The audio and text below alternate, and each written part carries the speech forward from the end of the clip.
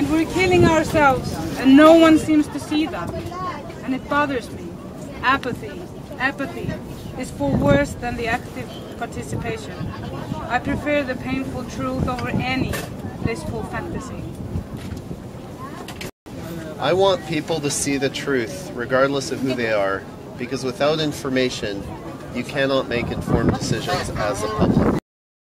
This is from the Providence inquiry that Bradley pled guilty to leaking the information on February 28th.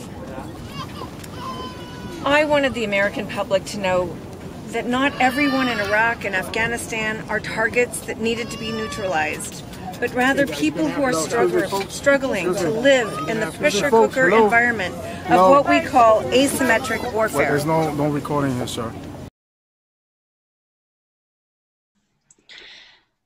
من میخوام همه مردم واقعیت را بدون در نظر داشته موقعیتشان ببینن، زیرا بدون حقایق به اصطلاح شما نمیتوانید تصمیم گیری آگاهانه جمعی داشته باشید.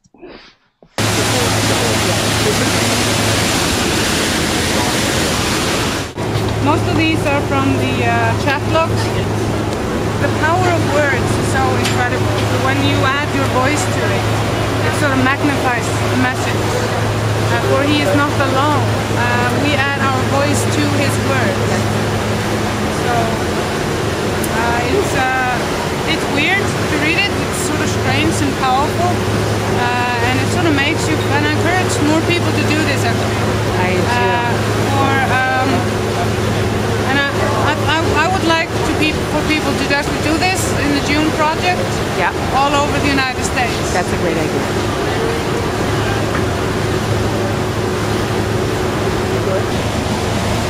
God knows what happens now. Hopefully worldwide discussions, debates and reforms. If not, we're doomed. Things that would have an impact on 6.7 billion people. Explaining how the first world exploits the third in detail from an internal perspective.